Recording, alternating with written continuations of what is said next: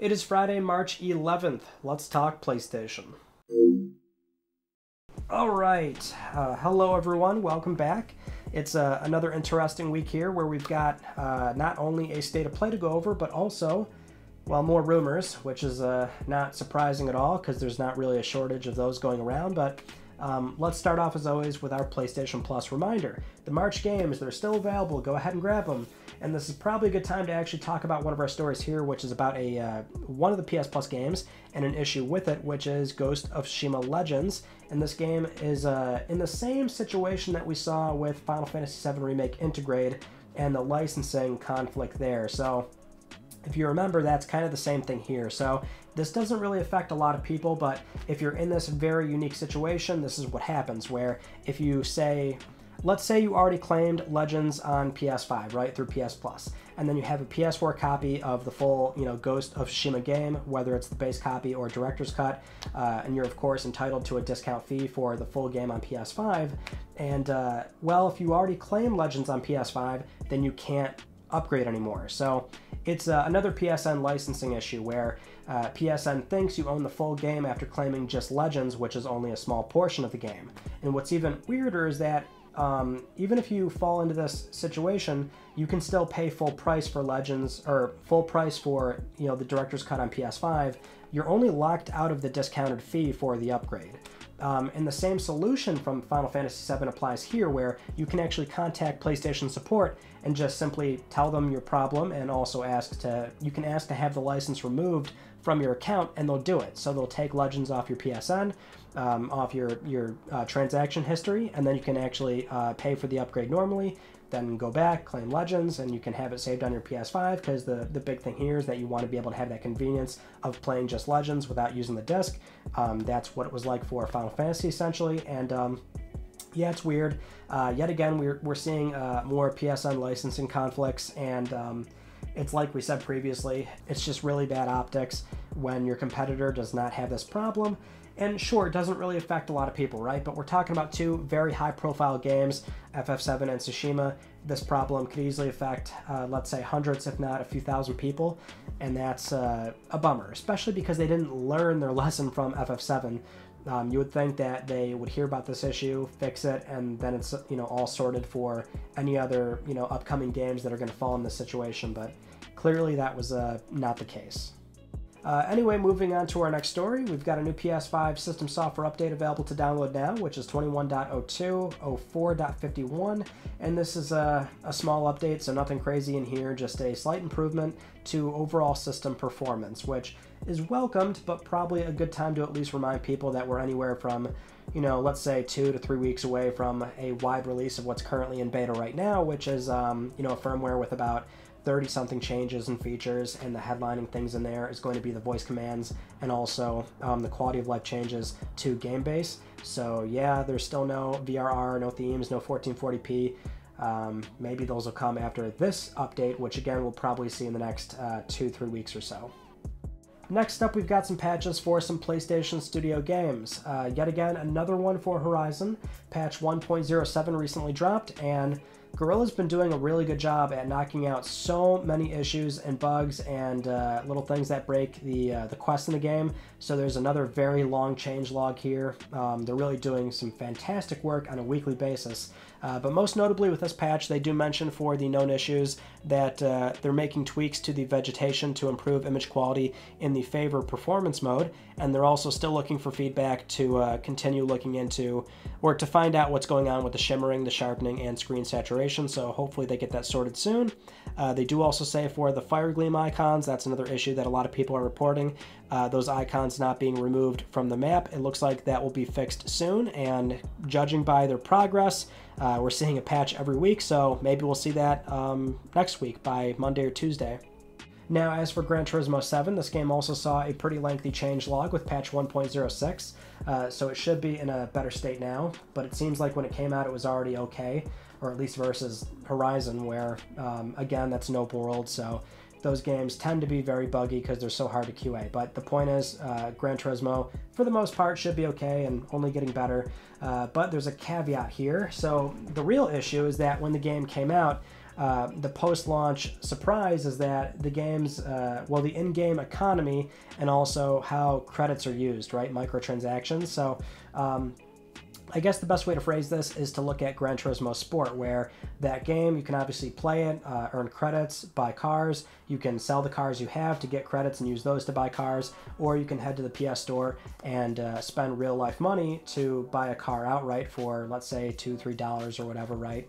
But you can do that. In Gran Turismo 7, this is a bit different. So, number one, you can't sell cars. Whatever you buy, you keep. Number two, you can't buy cars individually on PSN. You can only buy credits. And once those credits are in the game, that's where it's a bit wonky compared to the values of what we saw in GT Sport, where, again, you could buy a car for $5 in real-world money, but now with the way it works in GT7, it could be a lot more costly. 20, 40, maybe over $100, depending on the car and how much it costs.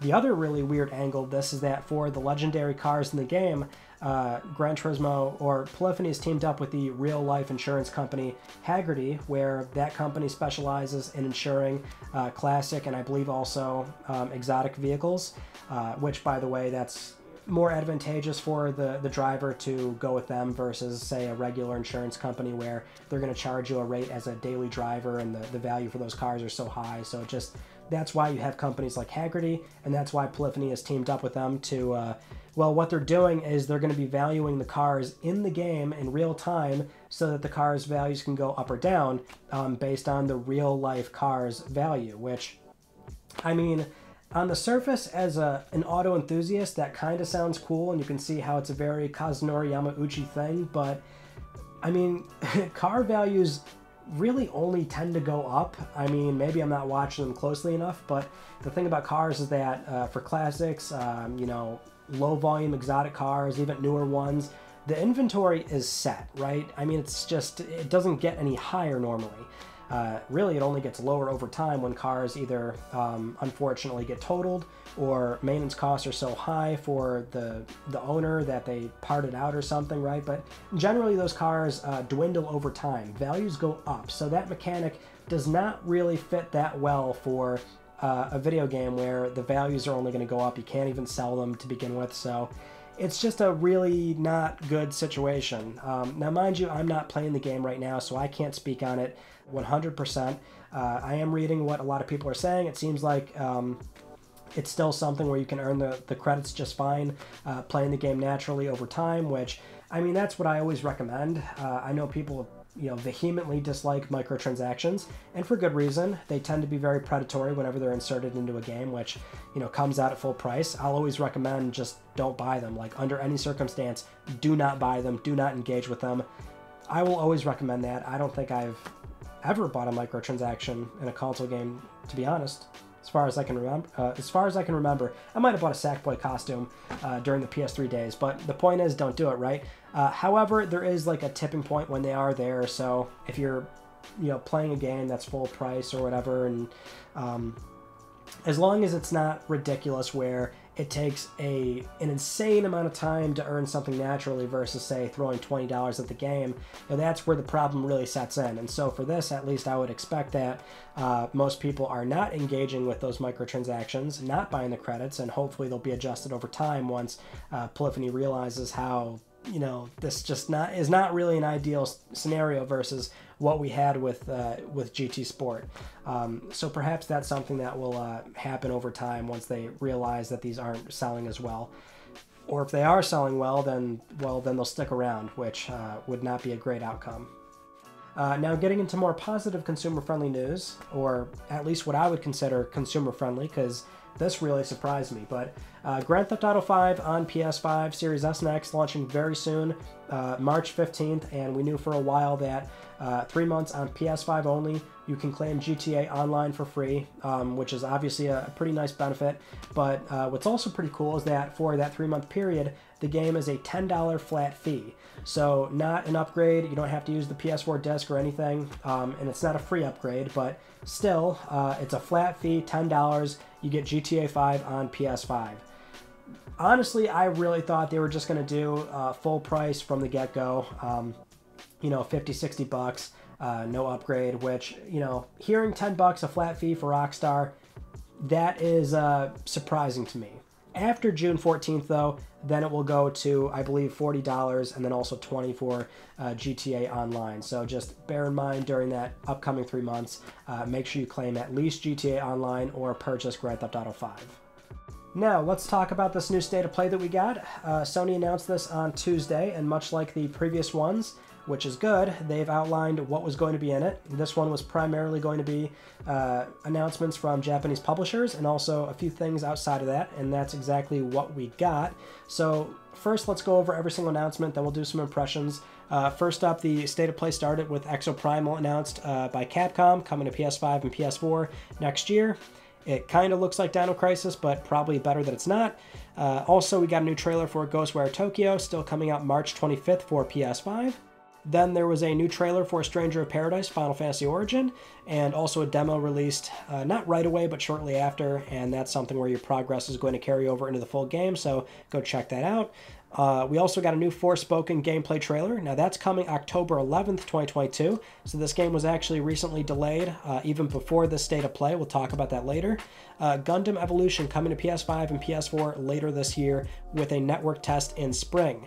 Next was Teenage Mutant Ninja Turtles, the Cowabunga collection coming this year, and this looks so good. 13 classic TMNT games, $40, also available in physical. Gotta love that. Giga Bash was announced. That's coming to PS5 and PS4 later this year. Next was JoJo's Bizarre Adventure All-Star Battle R coming this year. That was that shipped on PS3 back in the day, I think, right? So this is a new version. Then there's a new trailer for Trek to Yomi coming spring 2022 to PS5 and PS4. This looks really good, actually. I think this is going to really surprise people. And then after that was Returnal, the Ascension update. This includes story co-op and also a new survival mode, which it'll be a free update coming March 22nd, so no cost to the player. Also, the Diofield Chronicles. This was announced coming 2022 to PS5 and PS4. And then also Valkyrie is back with Valkyrie Elysium coming 2022 to PS5 and PS4. And that was it. So this is another good example of why Sony has been outlining exactly what's inside these state of plays, or at least, you know, setting expectations, right? Where they said this is primarily Japanese publishers, a few extra things. That's what this was. We've seen before, no hardware, no services. Hey, there's no God of War in here. There's no announcements for PSVR2. They've done that before, and it's good that they do that because you can walk into this knowing exactly what you're going to get. The big problem with this show in particular, which, mind you, most state of plays nowadays aren't really received all that well. We should probably start to realize that state of plays are on the smaller side, and you know, the big announcements are going to come from a PlayStation showcase, which is what we're calling them now. Before that would have been like E3 or Gamescom or what have you, right? But I digress. The big problem with this show is that we're in the midst of waiting for a few things, like a God of War release date. Hogwarts Legacy has PlayStation marketing, so we know Sony's going to be the one to have it. It's going to be on their terms to showcase that game again, or at least that's what we're expecting, and that's what all the rumors keep implying. It makes sense. So there's that. We're close enough to spring, so Final Fantasy 16, given the nature of this show, it would have been great to see it here. Of course, it wasn't.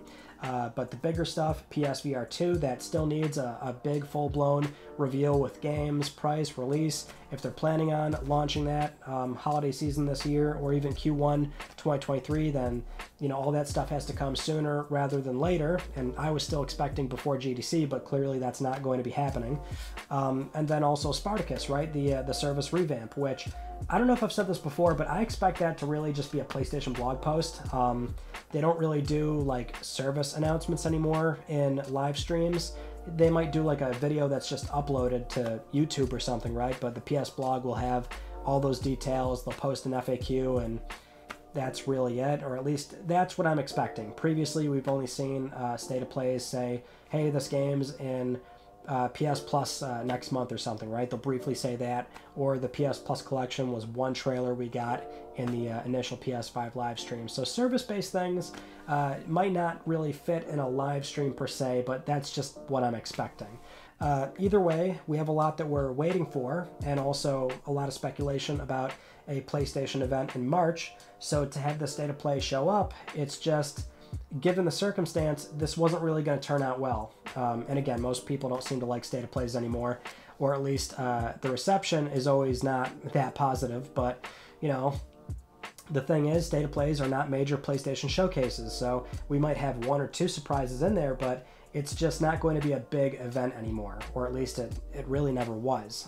That, and, you know, I've said before, and I really mean it, I would be okay with more state of plays. Let's do one let's say every other month, and that's going to be a great way to target a certain audience, or just showcase a bunch of indies, or, you know, like here's 10, 20 minutes of gameplay clips, a bunch of trailers for games coming out in the next 4 or 5 months, and those can sit in between all the major events. So that way it seems like there's always something going on while we're waiting for the big events. That's at least, you know, how I would do it, or how I'd like them to do it, but that's not the case. Now, easily one of the bigger tragedies, if not the biggest tragedy of that state of play, was we did not get an update on Stray. But there is some good news here. A very small update that Annapurna Interactive actually said before State of Play went live, which is over on Twitter they mentioned, for those asking about a Stray update, it won't be a State of Per today. It's still coming this year, though. So originally the game was slated for early 2022, and now it's just broadly coming out sometime this year. Hopefully it does. It's something where me and Melissa are very excited, and I would like to think that we had something to do with this tweet. So I think we applied just enough pressure to get a small but very meaningful update out of them. Moving on to our next news story, we've got more PlayStation Productions news, and this one I guess is not at all surprising given how well known this property is, but it seems like a live-action God of War TV series is currently in negotiations at Amazon Prime, as reported by Deadline.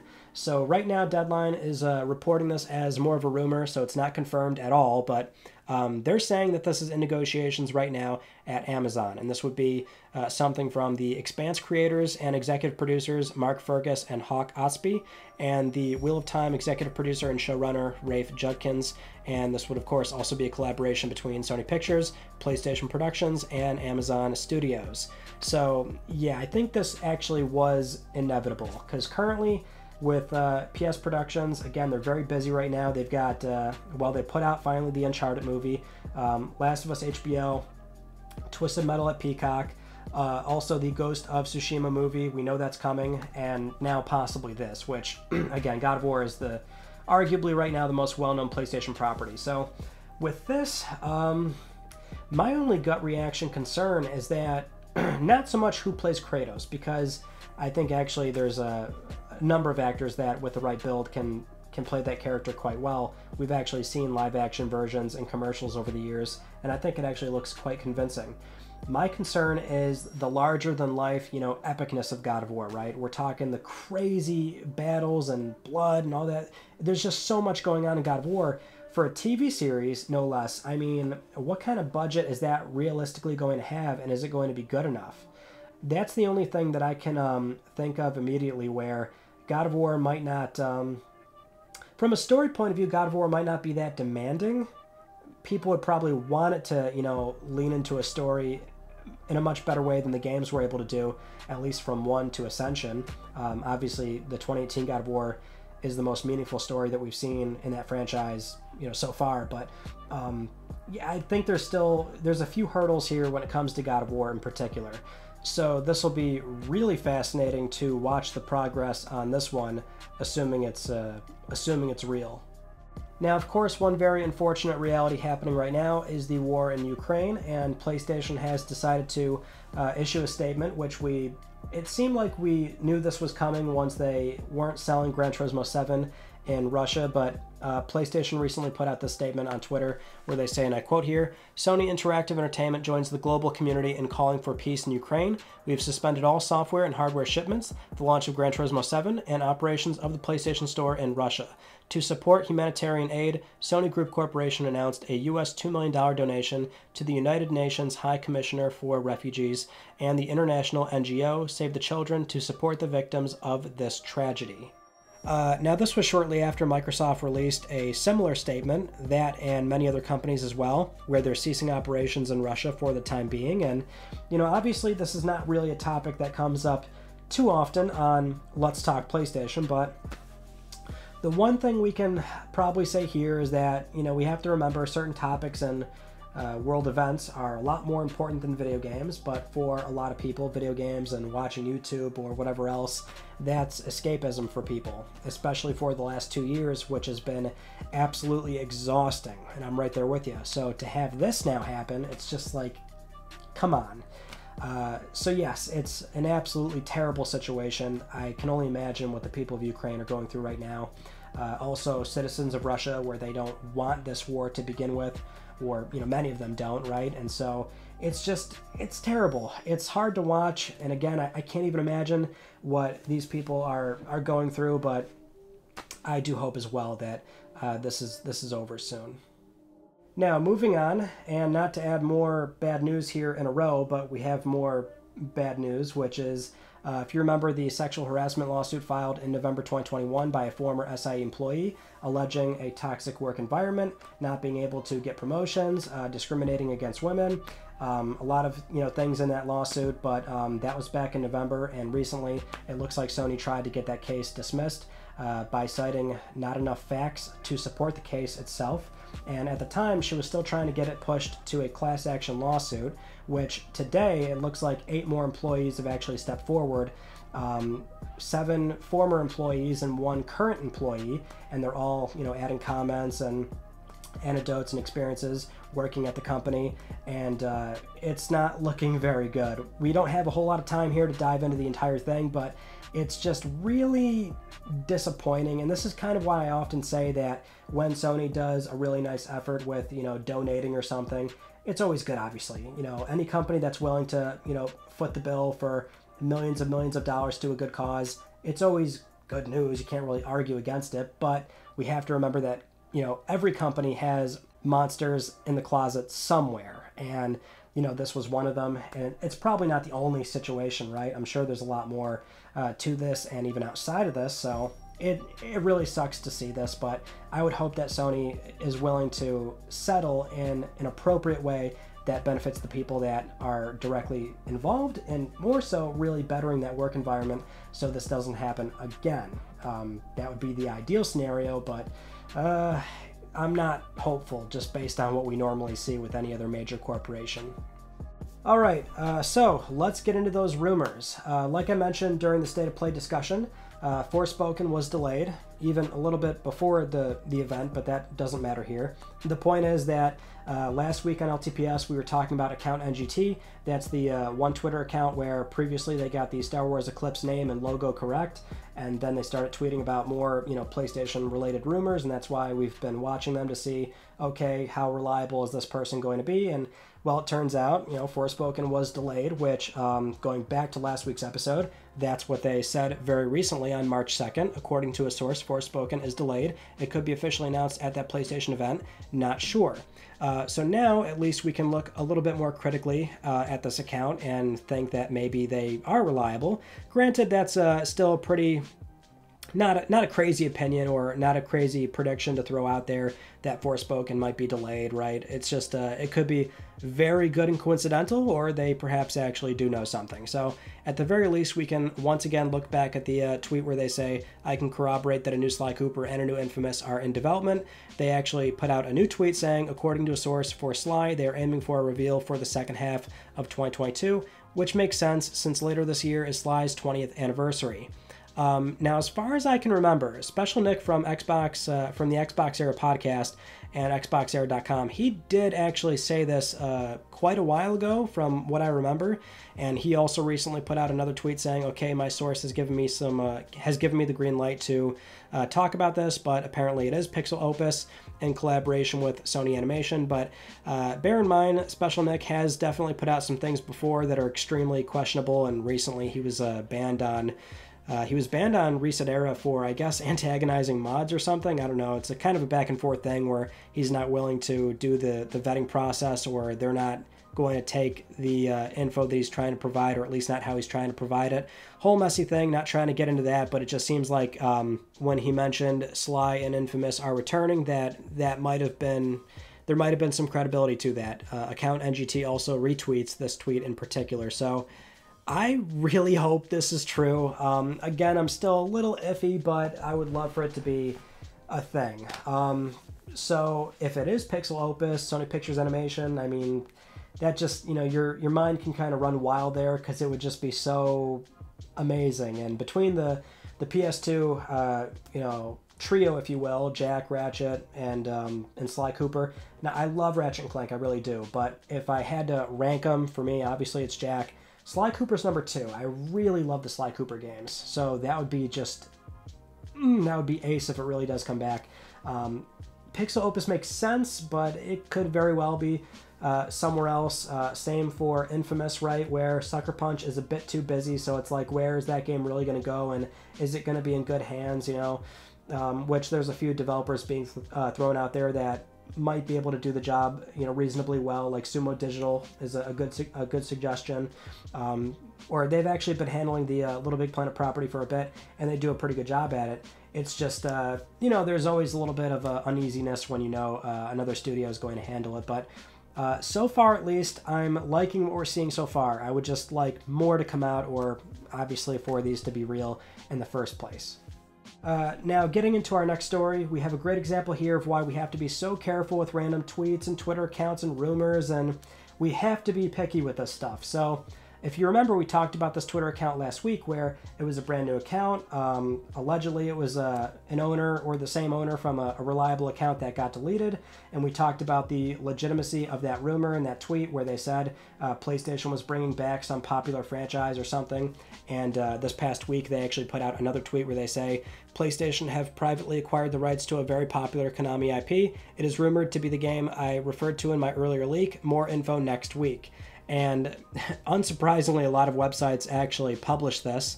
And then the Twitter account said, I was never meant to be a scooper. This account was meant to be essentially the Onion for game leaks. I started by posting an extremely vague rumor and posted it on Reddit thinking I'll maybe get 80 followers or something, but it blew up. A bunch of YouTube news channels started claiming they did research and I was legit to get more views, and then journalists started covering it. You'd think they'd look a little further than a single Reddit comment if they wanted people to think they're a credible source, right?